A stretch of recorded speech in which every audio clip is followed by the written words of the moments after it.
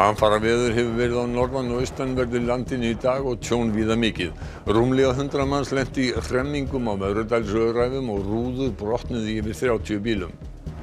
Rafmagn fór af á næstum helmingi landsins í 2 klukkustundir í dag. Tjón varð hjá Alcoa og PCC.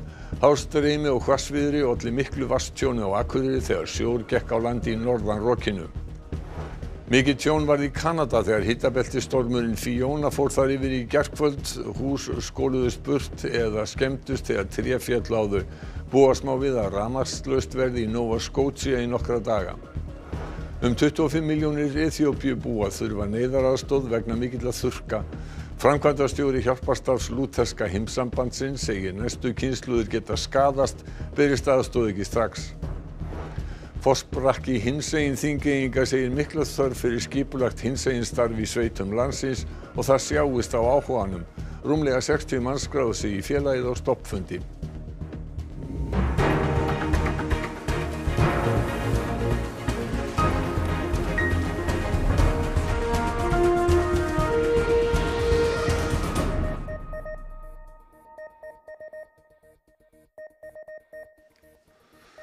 Gott kvöld. Mikið tjón hefur orðið í óveðrun á landinu síðasta sólarhring. Veðrið er núna verst á Austfjörðum og rauð viðvörun í gildi þar til klukkan 9 í kvöld. Aftakaveður hefur verið víða land síðasta sólarhringinn. Gular og appelsínugular viðvaranir voru land allt og á hádegi urðu Austfirðir rauðir. Þar hefur veðrið verið glórulaust eftir því sem á daginn hefur liðið.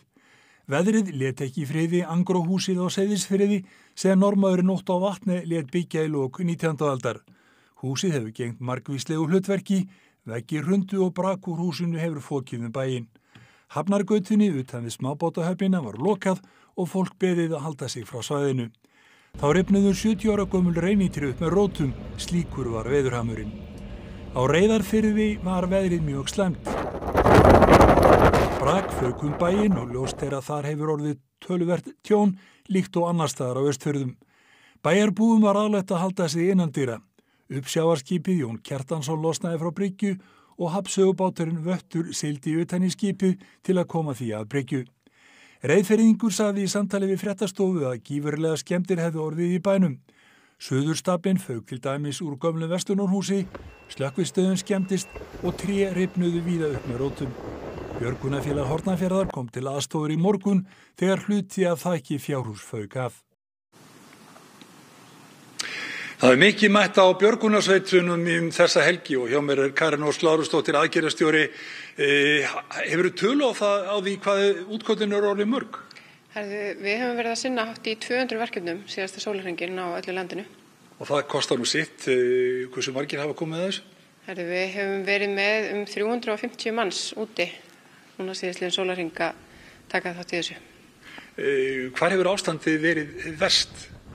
Það hefur verið einna verst á Austurlandi og svo Suðausturlandi og svo á Möðrudalsöræfum og Mývatni og þar. Þar hafa margir lent í hremmingum, rúmlega 100 bílar þar fastir og björgunarsveitin þurft að bjarga fólki það? Já, það hefur verið að ferja niður 70 manns, ef mér minnir rétt, til þess að koma þeim úr bílum sínum sem voru fastir þar upp á. En finnst þér eins og að fólk hefði svona reiknað með þessu og haldið kyrru fyrir? Er þetta eitthvað öðruvísin áður? Nei, mér finnst fólk hafa hlustað. Við erum orðin mjög svona vön þessum aðstæðum, en auðvitað er alltaf einhverjir sem að bæði hafa ekki tökin og fréttirnar kannski ná ekki til. Nú er ljóst að tjónið hefur orðið mikið, mjög víða. En hvað með slys á fólki? Hefur fólk sloppið? Við höfum engar tilkynningar fengið slys á fólki, þannig að ég hef ekki upplýsingar það. Hvernig verður síðan vaktinni háttað í kvöld og nótt? Við erum bara höldum áfram viðbragði á meðan að þurfa þykir og förum svo bara að hvílum okkur þegar allt er dottið í dúnalogn. Þakka ekki hérlega fyrir, segir Karen Ósk. Við munum að sjálfsögðu fylgjast með fréttum af óveðrinu á fréttavef okkar rúv.is og svo að sjálfsögðu í 10 og mínútur fréttum útvars. Við kveðum hérna frá aðgerðarstjórninni. Já, kæra þakkir fyrir það, Arnar Björnsson. Og það varð víðar tjón vegna veðursins á Austfjörðum. Mikið vatnstjón varð á Oddeyri á Akureyri í dag þegar sjór flæddi á Tanga í ferðamanna- og iðnaðarhverfi í bænum. Vatn náði fólki upp að hnjám þar sem það var dýpst og það flæddi upp úr niðurföllum. Hástreymi og mikið norðan hvassviðri lögðust á eitt og sköpuðu þessar aðstæður. Slökkviliðið hefur unnið að því að fergja dyr og dæla vatni í dag þar sem tök hafa verið á því. Amanda Guðrún Bjarnadóttir fréttamaður er á flóðasvæðinu og Oddeyrinni á Akureyri. Það lítur út fyrir að það hafa orðið töluvert tjón þarna á eyrinni, Amanda. Já, það er alveg rétt. Tjónið hefur verið töluvert og í rauninni er enn verið að leggja mat á hversu mikið. Nú er veðrinu aðeins farið að slota en það er ennþá bara búið að vera mjög átakanlegt að fylgjast með fyrirtækja og húseigendum, vera að dæla hérna vatni úr húsunum og reyna að bjarga því sem bjarga verður. Vitinn Mathús og Blikk og Tækniþjónustan eru ein af þeim fyrirtækjum sem komu frekar illa út úr veðrinu og hjá mér eru eigendur. Hvaða tjón sjáum þið nú þegar að hefur orðið? Við náttúrulega sjáum lítið enn sem komið er, en það er allavega veggir, innréttingar, hurðar og hurðir og dyrakarmar, en það er náttúrulega ennþá bara verið að þrífa upp vatnið, þannig að það áttir að koma í ljós. Nú labbaði ég hjá ykkur áðan og sá margar vélar býsna illa farnar. Vitið þið hvað mun koma til með að kosta að gera tjónið upp? Nei, við rauninni vitum ekkert það ennþá svo sem hversu mikið þarf að gera við vélar og annað, en það er allavega báðar beygjuvélarnar okkar stopp og saxið sem eru svona okkar lífæðar. Og það tekur ábyggilega allavega minnstakosti viku að koma einhverja því í gagnið. Tjónið, efni og vélar. Þetta eru 20 milljóna, jafnvel 100 milljónir ef á versta veg fer. Við bara sjáum ekkert í rauninni fyrir á morgun og hinn. Og hvernig var ástandið þegar þú komst hingað í morgun? Geturðu lýst því fyrir mér? Það var náttúrulega bara vatn, þú veist, ég var í stígvélum og það var vatn bara, það rétt slappað að færi ofan í og á bara klukkutíma þá jókst alveg hellingur sjórinn við húsið. Og það bara flæddi inn allar hurðar og á tímabili vorum við lokuð inn í húsinu, komumst ekkert út. Þannig já, maður stóð bara inni og allt á floti og vatnið flæddi inn og ekkert hægt að gera, Og nú hafið þið fengið mikla hjálp við að dæla vatnin út og þrífa og þess aftar. Hvenær reiknið þið með að geta farið að elda ofan í fólkið aftur? Við ætlum að vera bjartsýn og vona að við getum eldað ofan í einhverju á morgun. Við erum búin að hafa frábært fólk með okkur í dag, bæði slökkviliðið, björgunarsveitin, þrif- og restivörur, verkfall. Það var stútfyllt hús af fólki að hjálpa okkur og núna er komið svona þrifateymi og þannig að við bara vonumst til að geta eldað ofan í einhverju á morgun. Já, þetta verður vonandi komið í sitt rétta horf sem allra fyrst en við ætlum að láta þetta gott heita hérna á eyrinni á Akureyri. Já, þakka ykkur fyrir það, en við erum ekki búin að segja alltaf afleiðingum þessa veðurs því næstum helmingur landsins var án rafmagns í 2 klukkustundir og sums staðar var rafmagnslaust í 3 tíma. Upplýsingafulltrúi Landsnets segir sjaldgæft að straumur fari af svo stóru svæði. Tjón varð bæði hjá Alcoa á Reyðarfirði og PCC á Bakka. Í hádeginu klukkan 12:46 fór rafmagnið af á Norður- og Austurlandi eða næstum hálfu landinu. Svonefnd Fljótsdalslína 4 bilaði. Það er línan sem liggur frá Alcoa niður í Fljótsdal. Kjölfarið fór á stað röð atburða sem hafði þau keðjuverkandi áhrif að það varð rafmagnslaust alveg frá Blöndu og austur á Höfn í Hortnafirði. Það er ekki oft sem við erum með næstu í helmingin á landinu rafmagnslausan í einu, þannig að þetta var mjög stór atburður og mikið högg á kerfið hjá okkur. 2 til 2,5 tíma síðar var rafmagnu komið á víða á ný. Starfsemi álvers Alcoa Fjarðaráls á Reyðarfirði lá niður í 1,5 tíma í dag vegna rafmagnsleysis. Kaffileyti voru vélar ræstar að nýju. Að sögn upplýsingafulltrúa var það einnig fógtjón en ekki þykir þorandi að hætta mannskap út í veðurhaminn í dag til að kanna hversu mikið tjónið er. Rafmagnsleysi varði lengur hjá kísilveri PCC á Bakka við Húsavík. Báðir ofnar versins voru afllausir en á 5. tímanum í dag var komið nægilega mikið afl til þess að unnt væri að byrja að ræsa annan ofnin. Forstjóri PCC segir að rafmagnsleysið hafi verið mjög bagalegt og valdið rekstrartjóni. Öryggi starfsmanna hafi verið tryggt allan tíman. Vitið hvað gerðist? Brotnuðu einhverjir rafmagnsstaur í rokinu eða? Á þessu stigi vitum við ekki nákvæmlega hvað gerðist. Forgangsatriði okkar í dag var að koma rafmagni á svæðið og nú þegar rafmagni komið á þá tekur við að rýna í þetta og sjá hvað raunverulega gerðist. Það er aldrei hægt að tryggja hvort eitthvað gerist aftur en vonandi erum við búin að koma í veg fyrir truflunina þessari stærðargráðu í dag. Þjóttur Freyr Hervarsson, þetta var heljarinnar hvellur. Já, þetta var, getum sagt að þetta hafi verið afar aukakennt veður hjá okkur í dag og eins og við sáum, við fengum að upplifa marga mismunandi þætti í þessu, það var flóð og svo snjóaði náttúrulega til fjalla og náttúrulega aukavindur víða á Suðaustur- og Austurlandi. En já, þetta var mjög, getum kallað þetta athyglisvert veður og athyglisverður dagur og hann er náttúrulega ekki liðinn að lokum, þetta dregur bara hægt og bítandi úr þessu fram til morguns. En það þetta vest á Austfjörðum, hvenær geta Austfirðingar svona farið að anda léttar? Já, ég held að nú svona að þetta svona allra vesti hvellurinn er nú svona yfirstaðan en það verður samt sem áður rauðviðvörun í gildi til klukkan 9 í kvöld. Eftir það þá verður appelsínugul viðvörun í gildi eitthvað fram yfir hádegi og þeir eru svona ég myndi segja að ég finn annað kvöld sem að þið geta slakað að fulla á en eðlilega þá náttúrulega dregur úr mesta þróttunum í þessu veðri hægt og vitandi. Er einhver önnur svona leiðindalægð í kortunum? Nei, en það væri það nú æra og óstöðan að fá aðra slíka en það er öllu rólegra framöndan. Takk fyrir það, en við höfum ekki alveg sagt því síðast illviðri því að mikið tjón varð í austurhluta Kanada í gærkvöld og nótt þegar hitabeltisstormurinn Fiona reið þar yfir. Hús stórskemmdust eða skóluðust á haf út. 500.000 heimila varð rafmagnslaus og einhver tími gæti liðið þangað til rafmagn kemst allstaðar að nýju. Fiona kom á land við Nova Scotia og færði sig svo norður yfir Prins Edward eyju, Nýju Brúnsvík, Nýfunnaland, Labrador og austurhluta Quebec. Vindhraðinn var hátt í 40 metrar á sekúndu og vindinum fylgdi úrhellisrigning. Við þessar aðstæður skemmdust innviðir hratt. Verst er ástandið í Nova Scotia. Þar fuku þakplötur á sumum húsum meðan önnur skemmdust þegar tré féllu á þau. It's the worst damage I've ever seen here. Never seen so many trees uprooted and damaged. We stayed downstairs because the whole house was shaking and watching out the window and listening to the sounds and hearing the bang here and bang there and wondering what it was. 500.000 manna var án rafmagns, ýmist eftir að raflínur slitnuðu eða rafmagnsstaurar hrundu undan veðurofsanum. Given the dangerous condition for our crews and the widespread damage, there will be customers who will see outages for multiple days. Fallin tré ollu einnig víða samgöngutruflunum. Og á Nýfunnalandi skoluðust að minnstakosti 20 hús burt undan úrhellinu og vindinum. 2 konur fuku út á haf, önnur bjargaðist en hin hefur ekki fundist ennþá. Justin Trudeau, forsætisráðherra Kanada, hefur þegar samþykkt að veita Nova Scotia aðstoð meðal annars í gegnum herinn. Fleiri fylkjum mun bjóðast slík aðstoð og það er ekki vanþörf á því hreinsunarstarf framundan er mikið. I think the town has really got a big job in front of them. It's devastating. Never have seen that ever.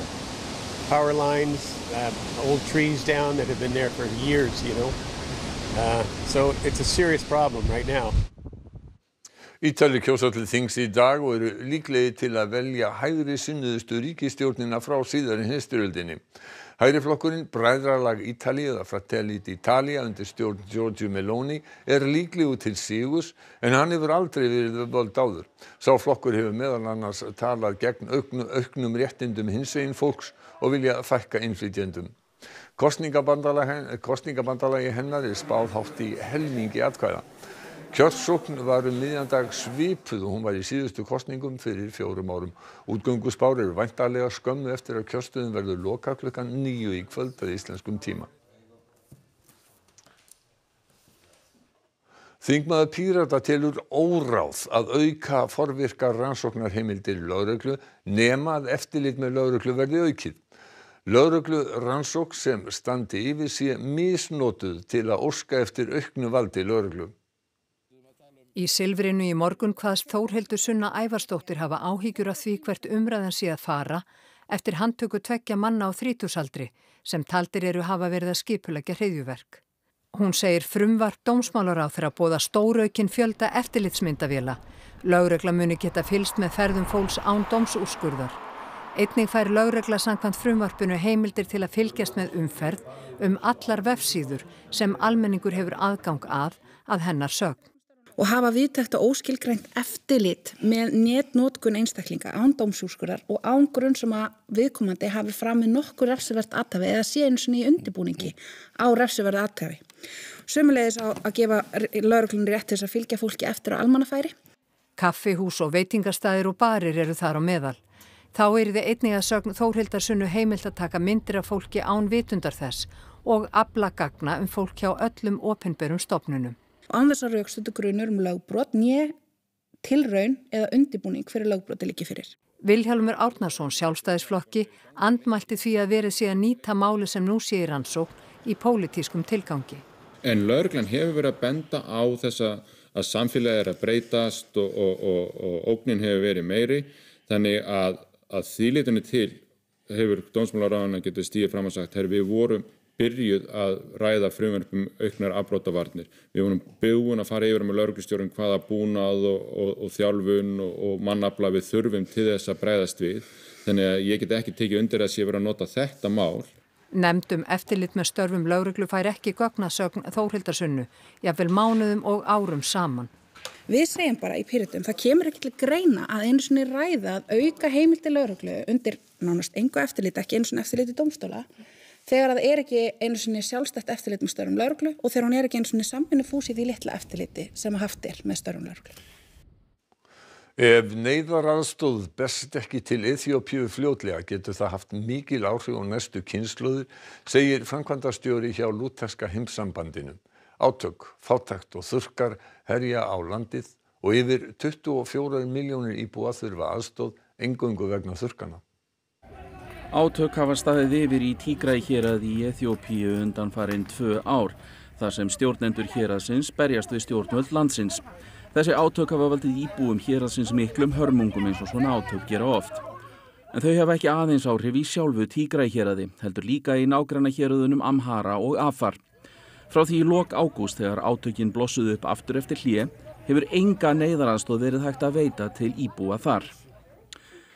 Sophie Gebreyesus, framkvæmdastjóri hjálparstarfs lúterska heimssambandsins í Eþíópíu, var stödd hér á landi nýverið en hún ferðast nú heiminn til að afla stuðnings til að koma hjálpargögnum til landsins. Hún segir stöðuna í þessum héröðum grafalvarlega. No water, there's no bank service, there is no food going in because that corridor has been closed because of the resumption of the conflict, and also there is no internet communication, everything is closed. So I don't really know how the situation is, I just know it's dire. Og það á líka við sjúkrahúsin í héröðunum. They don't have any medicines, no oxygen, so people are dying uselessly. They shouldn't. People who don't have to die are dying because of lack of medicine, because of lack of oxygen, very basic stuff. Yfir 5 milljónir manna eru heimilislausar vegna átakana og því mikilvægt að mannúðaraðstoð verði hleypt inn í héröðin. Sophie bendir á að ofan á þetta bætast svo miklir þurrkar sem herja á allt landið. That's one of the biggest droughts ever on record. And in Ethiopia right now, the drought response plan, the revised one, came out just before I left. And we have about 24.1 million people in need of food assistance, just in Ethiopia alone. Þetta fólk býr að mestu í Sómalílandi og suðurhluta Órómíu. If the year rain that they're expecting in October fails, that would be the 5th consecutive failed rain, so that's dramatic. Og þegar við átökin og þurrkana bætist 40% af verðbólga, almenn fátækt og aukin næringaskortur hjá fólki, má sjá að vandinn mikill. If we don't get aid now, we will see stunting levels, incredible stunting levels, and that would affect generations of people. Rúmlega 60 manns skráðu sig í hinsegin félag Þingeyinga á stofnfundi félagsins. Forsprakki hópsins segir mikinn áhuga að endurspegla þörfina í sveitum landsins. Minni samfélög hafi ekki efni á því að ýta fólki út í horn. Ég bjóst svona 12 manns en þeir sem voru aftast töldu hátt í 80, þannig að á litlu svæðin svo okkar það kannski segir svolítið til hvernig samfélagið hérna og hver velvilji samfélagsins í raun og veru og áhugi á þessu málefni. Þannig að voru í kringum 80 manns og stofnfélag í kringum 60. Ég held að það sé alveg óhætt að segja að það ekki mörg félög af þessu tagi sem að fá svona gott start Aðalbjörn segir viðtökurnar sýna að þörfin mikil og hvetur fólk í minni samfélögum til að taka af skarið og stofna samtök hinsegin fólks. Það er þannig sko, við getum ekki betur því einhver annar gera það fyrir okkur. Við berum kannski svolítið ábyrgð bara á eigin samfélagi.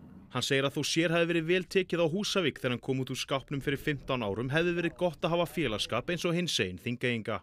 Minni samfélög hafi ekki efni á því að ýta fólki til horn.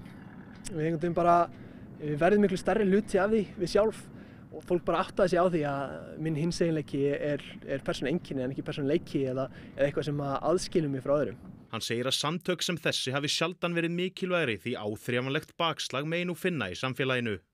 Homófóbískum skilaboðum var til dæmis dreift við Dalakofan í Þingeyjarsveit fyrr í sumar. Og þetta gerist ekki innum tómarúmi. Þessi einstaklingar þeim dettur ekki til hug bara að hata hinsegin fólk bara af því bara. Það heyrir einhvers staðar að þessi skoðun eigi rétt á sér. Og þessar raddir sem að tala þetta, það er treyst á það að við svolítið bara snúum okkur hinn áttina og látum eins og þetta sé ekki í gangi. Það komið að íþróttafréttum kvöldsins. Helga Margrét Höskuldsdóttir segir okkur það helsta. Berlínarmaraþonið fór fram í Þýskalandi í morgun.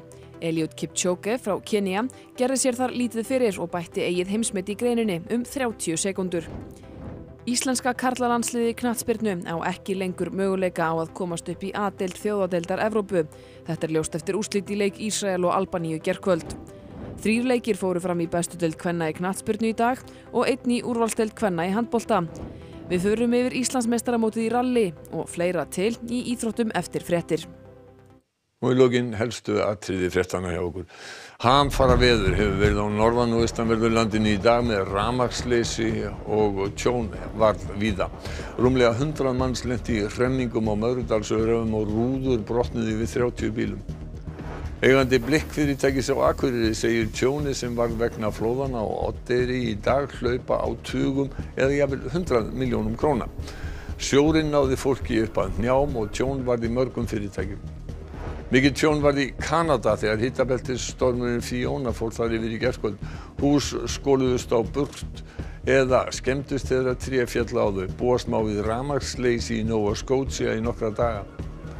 24 milljónir Eþíópíu búa þurfa neyðaraðstoð vegna mikilla þurrka í landinu. Framkvæmdastjóri hjálparstarfs lúterska heimssambandsins segir næstu kynslóðir geta skaðast berist aðstoð ekki strax. Forsprakki hinsegin Þingeyinga segir mikla þörf fyrir skipulagt hinsegin starf í sveitum landsins og það sjáist á áhuganum. Rúmlega 60 manns skráðu sig í félagið á stoppfundinum.